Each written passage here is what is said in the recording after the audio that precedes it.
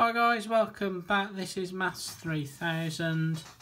Today we're going to discuss the types of correlation that you'll find on a scatter graph. Okay, so first one is if the points are going upwards on our page from left to right.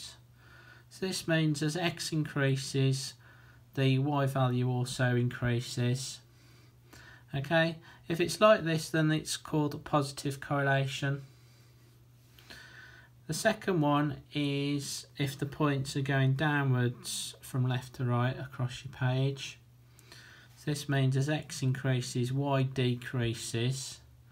So this is known as negative correlation.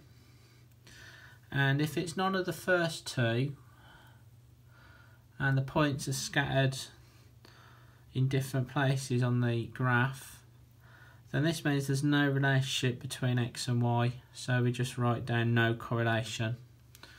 So let's have a look at a quick example.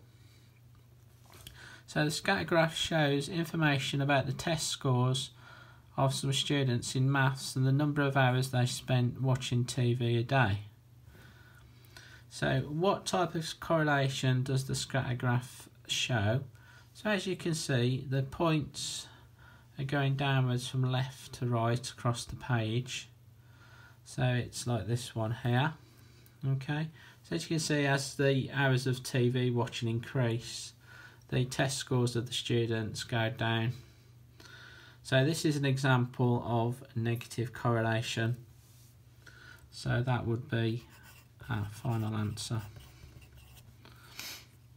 Okay, so if you like this video, make sure you like and subscribe to my channel, and I'll see you next time guys. Bye bye.